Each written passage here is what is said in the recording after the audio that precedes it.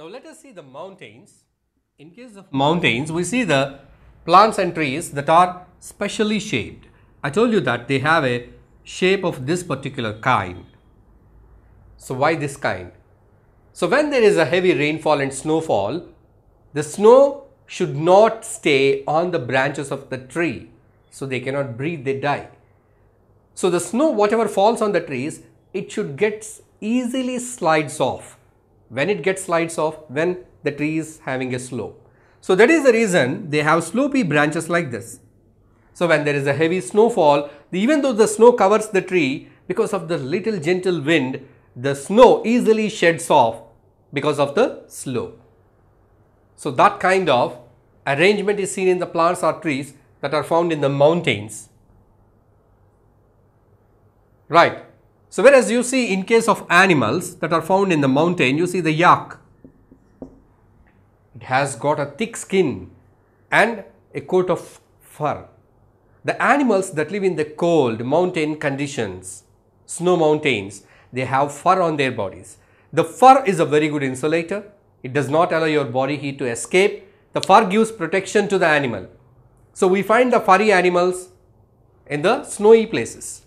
Where there is snowfall, the climate is very cool. Even the soil on which they are walking is ice cold. So even their feet are covered by the fur. Right? So the fur of the animals, the fleece of the animals obtained from the mountain regions is used to make the woolen garments. So which keeps us warm. So we can write that yak and snow leopard. Snow leopard.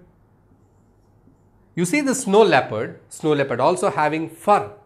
Even its feet are covered by the fur, so that it can walk in the snowy places. Right? And we see mountain goat. So the mountain goat, it has got very strong hooves. Strong hooves.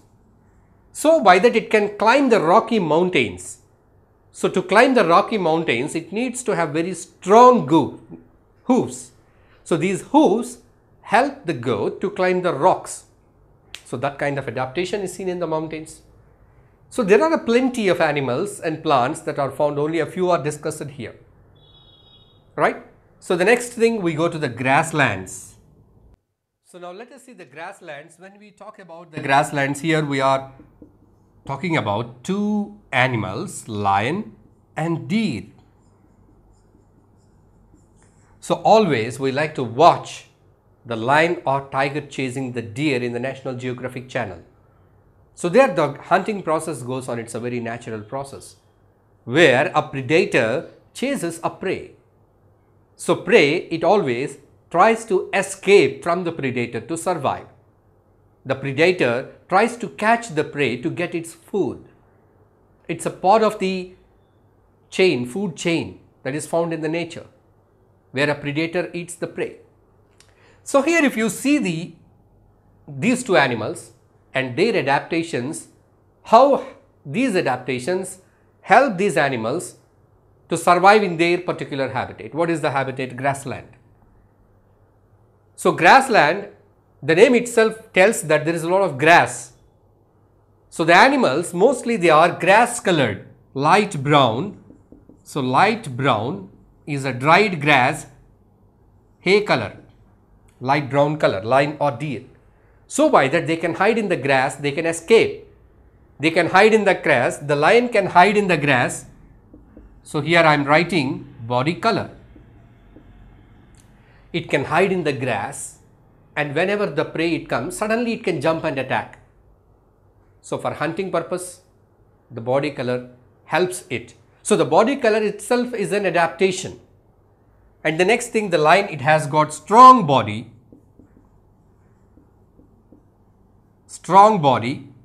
sharp claws, which it can bring the sharp claws in its front legs, forelegs.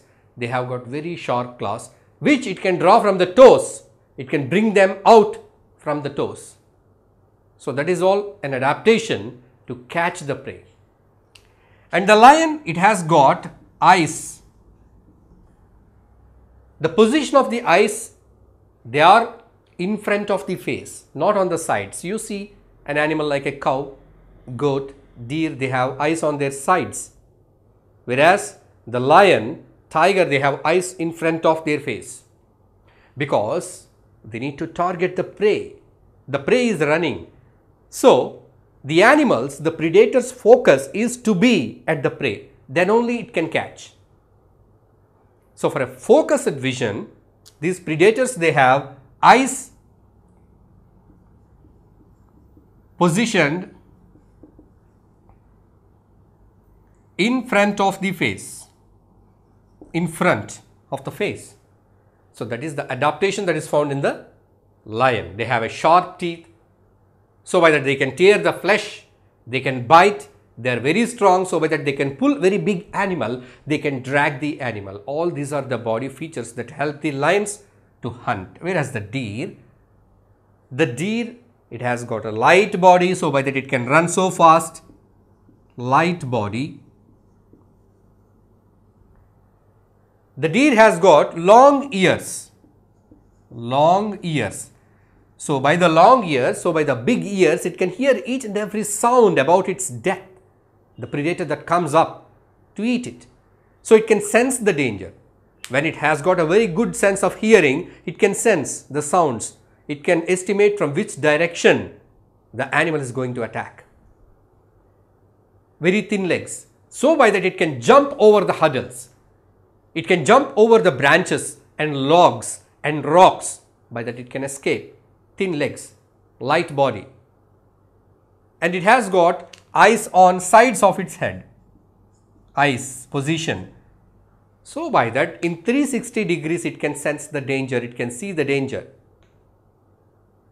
So, it has got its features to protect itself, escape from the enemy, escape from the predator. The predator itself has got the features to catch the prey. So, in the nature, the creatures, they have got their own special features, right? So, that the point is that which one is going to make the living over here. If it is a natural setup without any human intervention, the nature is very well balanced.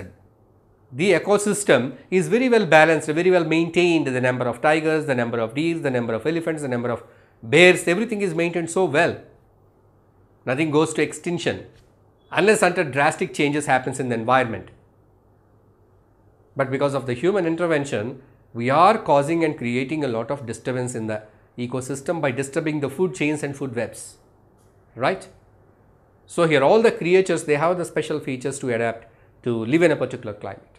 So, we have seen the terrestrial habitats. In this we can observe that different animals, they have different features. So, having a special feature to live in a particular habitat is called as adaptation. So, animals, they developed these special features in a particular habitat over a very long period of time. It didn't happen in 1 or 2 days. Over a long period of time, they started developing these special features to live in that. So, the organisms which could not develop the special features, they become extinct or died. Which could able to develop the special features, they are existing, right? So, after completing this terrestrial habitats, let us move to the aquatic habitats. So, now let us look at the aquatic habitats. In that, the first one we are going to see that oceans. The animals that live in the ocean, they have the special feature like streamlined bodies.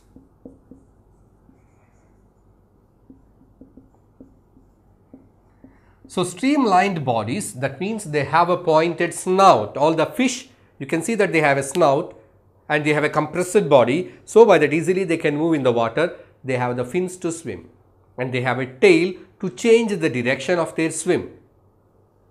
So, the body is streamlined by which it can move from place to place. Their body is covered by tough skin and scales. So, by that they can withstand the high pressure of water, they can withstand the saltiness of the sea, that is salinity. So, the fish, they take the dissolved oxygen by the gills. Gills help the fish to get the oxygen from the water, because fish, they live in the water, they need to depend on the oxygen that is dissolved in the water. So, that is absorbed by the gills by which they can take. There are certain fish-like creatures. Generally, we assume that they are fish, but they are not fish. They live in the water, like dolphins and whales. Those are the mammals. Dolphins and whales. Then how do they breathe? They don't have gills. Then how can they breathe in the water? How do they get the oxygen? These dolphins and whales, they have blowholes on their snout. So they come to the surface of the water quite often to get the air from the atmosphere, to get the oxygen from the atmosphere, because they do not have gills to get the oxygen from the water. So the dolphins and whales, they quite often come to the surface of the water for breathing. They keep their snout out and take the air in. They go deep into the sea for a very long time. They need not breathe again. They can live under that, and again when they need oxygen, they come back. That means once they take the air, you see how much big air, large quantity of air they are taking. Because that air should be sufficient for the whale or dolphin to go into the water and come back after some time. So they can spend some time without breathing because they take a lot of air into their blowholes and lungs. They go deep into the sea and again they will come back to get the air. So they come to the surface for breathing. They have blowholes.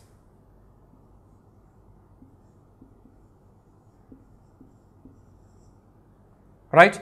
Because dolphins and whales, they are not the fish, they are the mammals. Okay? So this is about the adaptations in ocean. Now let us see in case of the ponds and lakes. In ponds and lakes, we observe mostly the plants, different kinds of plants, right? So the surface of this is the surface of the pond, this is the bottom of the pond where there is some mud. We can see different types of plants in the ponds. Some plants, they have their roots fixed in the soil under the pond, under the water, and from here the stems are very hollow and thin stems, and the leaves and flowers are outside like this. So these kind of plants we observe in the ponds. They have the root system. Generally the plants that live in the soil, terrestrial plants also have the root system, but the roots, the function of the roots in the land plants is to absorb the minerals. But here the function of the roots of these aquatic plants is to just keep them in position, hold the position. Right. So some of the water plants, they are completely submerged, they are completely under the water. Their leaves are very thin and ribbon-like. So by that they are not damaged by the water currents. Their roots are also fixed in the soil, completely submerged. Some plants, they are totally floating and their roots are also just in the water. They are not fixed to the soil like this. They are the floating plants. So we have floating plants, we have submerged plants, we have plants that roots are fixed in the soil and the plant is above the surface of the water. So these kind of plants we observe in ponds and lakes. If you see the animals, we find so many types of animals. We can find the fish even in the pond. The most interesting animal that we find here is frog. Frogs, they live in the pond and outside the pond. They can live inside the pond, outside the pond. They have the long back legs for jumping to catch the prey. The frog, it has got a long tongue, long back legs. It has got webbed feet and it has got wet skin. So with the help of wet skin, it can breathe even in the water. Because of the long legs, it can take a very long leap, jump to catch the prey. It can jump in the pond from one lotus leaf to the other lotus leaf somewhere away. It can jump and catch the prey. It has got wet skin. So all these features helps the frogs to live inside and outside the pond, right? So these are the adaptations that are found in the plants and animals that live in ponds and lakes and in oceans. So we have seen the habitat, organisms and non-living things that make up the habitat. So environment is made up of biotic and abiotic components. Biotic means plants and animals, microorganisms. Abiotic means soil, rocks, water, and temperature, humidity, all these come under the abiotic components. So here, how can you say that this is abiotic and this is biotic? In very simple terms, abiotic means non-living, biotic means living. How can you say that this is non-living and this is living? On basing which category, characteristics, you can divide that. So we can do such kind of classification on basing certain characteristics. So here we have a list of characteristics on basing which we can say that one particular thing, whether it is a living or a non-living. Here the list goes like this: need food, grow, respire, respond to stimulus, excrete, reproduce and move.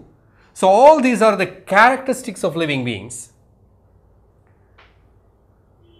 So let us check whether these are really the characteristics of living beings or whether these are the characteristics of any non-living thing. Need food, each and every organism on this planet needs food, whether it is a plant, animal or a microbe. It needs food to get the energy, to grow, to repair its body, to live. A rock, does it need any food? No. A rock, it doesn't need any food. Your book, does it need any food? No. Without food also it can be there. But whereas a dog, it needs food. If you don't give food to the dog for a few days, it will die. Right? Plant, it needs food. You have to pour some water and it needs sunlight. If you cut the sunlight and water, the plant will die. So without the food, it cannot. Plant, it makes its own food with the help of sunlight and water. So living organisms, for sure they need food. Without food, they cannot live. So the main aim of each and every living organism is to obtain its food. All the animals, every day they go in search of their food to get the food to live. All the plants, they carry out photosynthesis, making of food in their leaves, so by that they can get the food. So it's the most important characteristics of living thing is that all living things, they need food to survive. Even you need food to survive, and your food is provided by your parents. They are earning money and buying the things to make the food. They are cooking and providing you the food. Right? See that, just imagine how hard it will be being without food for a day. It's very hard. You can't. Right? So it's the most important characteristic feature of living beings that they need food. Second thing is that growth. Every living organism, it grows. Right? So you are growing. You see that, just you compare with your last year height, before last year, just you go through your album and see the photographs. So after just you go back some 3 to 4 years, how you were. You will be amazed by seeing that. Right? Just you see the photographs of your mother and father when they were small. Their childhood photographs. So when the baby is grown, the baby, it grows to an infant, to a kid and to an adult and to an old man. So growth happens continuously. Right? So growth in the sense not only increase in the height. So you may grow in your height up to some age. After that also you grow. There will be so many changes in your body, even though your height is not increased. But growth is an indication of life, living thing. Plants and trees, they grow so tall. The trees, they grow continuously, right? Not like other animals. They grow, they increase in their height for a very long time. The growth is continuous. The plants, they grow. Rock, does it grow? No. You can't find any growth in the rock. Chair and table, do they grow? No, they doesn't grow. So they are not living things. The things that grow are living things. So growth is the another characteristics of living things. All plants and animals and microbes, all these things, they grow in size, they grow in height, they grow in size, overall size. So that is found. Now let's come to the third one. Respiration is another important characteristic of the living thing. As we have discussed it here, living things, they need food. Of course, we need food. But without respiration, we can't make use of that food. We can't even live for a few minutes. All the animals, they need to breathe oxygen. We need to get oxygen from the surroundings. Animals that are living on the land, they get the oxygen from the environment. From the air, we take the air. From the air, we absorb the oxygen. The animals living in the water, they absorb the oxygen from the water. So not only animals, even the plants that are living, they need oxygen. Plants, they have the leaves. Leaves, they have the stomata through which they absorb the gases. Plants, they absorb even carbon dioxide also to make their food. They absorb oxygen also for living. So respiration is a process that happens in the living things which provide us energy.